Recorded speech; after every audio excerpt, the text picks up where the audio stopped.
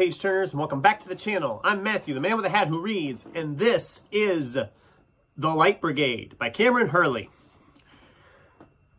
Okay, I am starting to find out this year that I am apparently not a big fan of military sci-fi novels. This is the third one I've read in that genre now this year, and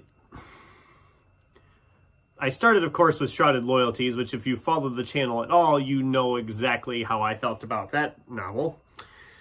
And then later on I read 16th Watch by Mike Cole, which I thought was okay, but I was disappointed that it kind of ended the way it did because there's been no words of a sequel anywhere in production or coming.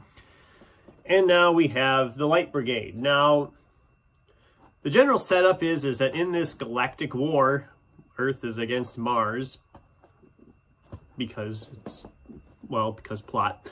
And they have developed a technology to transport troops there really quickly by literally turning them into light and sending them there instantly. So the concept is really good. I actually really enjoyed this at the start. But as it progressed and we got into the actual main plot of the novel, it really started to fall apart for me.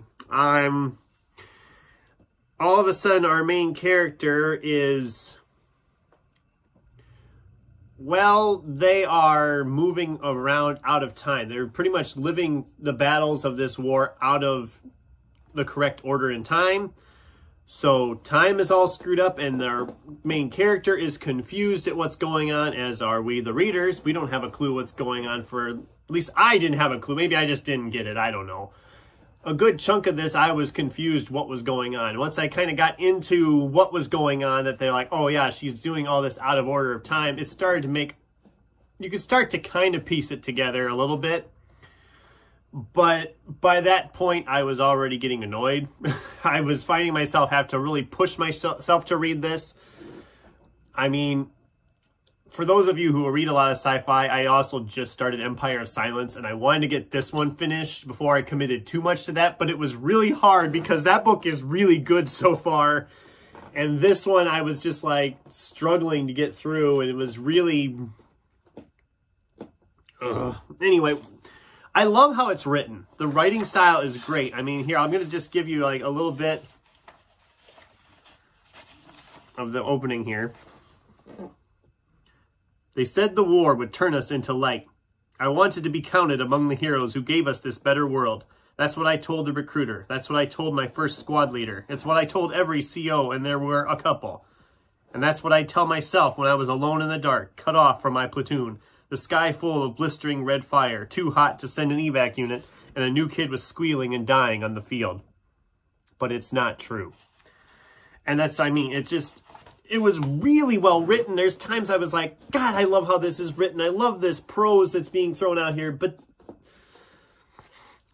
the story eventually around it, after you get through the first little bit where they're in training, the training I loved. I loved all of that. I loved when they're in training and they're struggling to be turned into soldiers and all that. I thought that was fascinating. I loved that. But then when they actually get into the actual war itself, I started to lose interest. Our main character is literally our only real character here. If you're looking for good character camaraderie between these characters, it's not going to happen because a lot of the other characters are just names, as far as I'm concerned. You easily confuse them. They are so many that you're trying to keep track of, and since it's out of order of time, you can't get any emotional connections to some of these characters because of that, and you're jumping, and then all of a sudden the unit of soldiers that's going out is different, and you're like, well, who are these people? Why am I supposed to care about these people? What happened to the people we were caring about? And you don't see them for a good chunk of pages. All of a sudden they're back. Well, I don't care about them. I care about these now. Overall, it's well written, and I like some of the ideas that they threw into here, but as a whole, I thought it was kind of a mess. Maybe that's just me, like I said.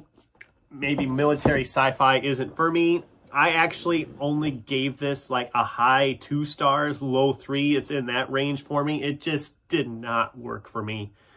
And that's just me. I mean, I know people love this book, and I'm glad they love it. I did not enjoy it. I just thought it It felt like a mess.